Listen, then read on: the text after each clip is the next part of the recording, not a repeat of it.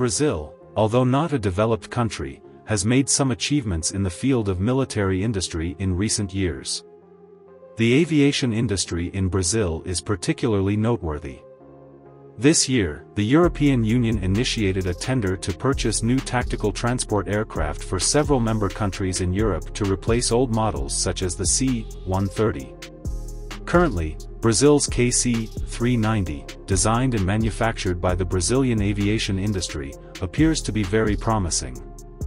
The KC-390 is a medium-sized multi-purpose transport aircraft developed in collaboration with the Brazilian government by the Brazilian aviation industry in 2009.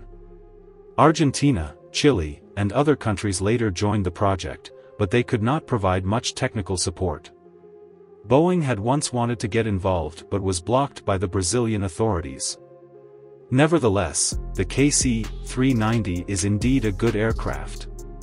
It is the largest aircraft produced by Brazil to date and made its maiden flight in 2015. It is currently in official service in Brazil, Portugal, and other countries. The Brazilian aviation industry estimated in 2011 that nearly 700 similar old aircraft would need to be replaced worldwide in the future, indicating a huge market potential.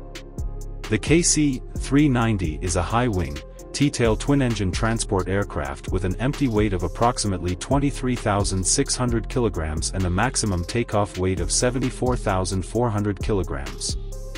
The aircraft has a payload of 26 tons and can transport up to 80 soldiers, 64 paratroopers, 3 Humvee armored vehicles, or a UH-60 Black Hawk helicopter.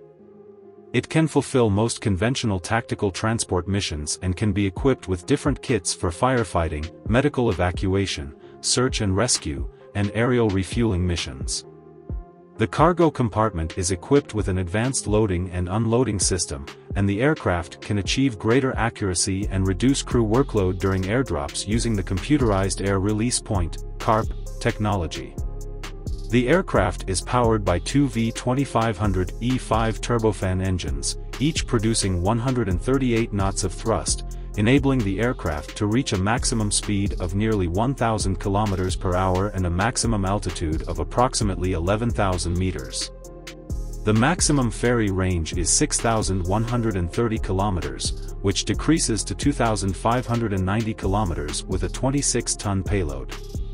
The aircraft's landing gear is equipped with a shock absorption system, allowing it to take off and land at field airports even with a full load.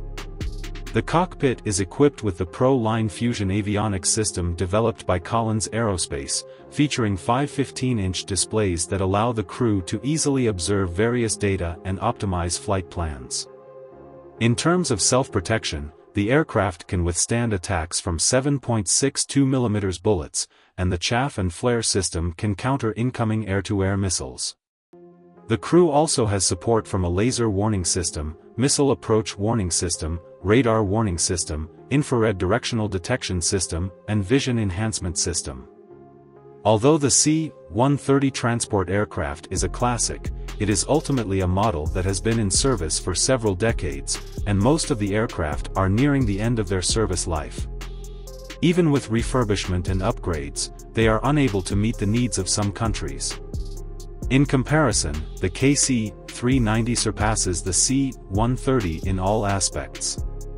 Furthermore, there have been few new aircraft of the same type introduced in recent years, making the KC-390 a popular choice. However, countries such as Germany and France have strong aviation industry capabilities themselves. Directly purchasing finished products is not ideal from the perspective of industrial development or national pride. Currently, discussions are underway to collaborate with Brazil to produce and expand the market. The Brazilian aviation industry has also been proactive, launching a civilian version in 2018 with some modifications to suit civilian needs. In the coming period, the KC-390 series of aircraft may receive more orders.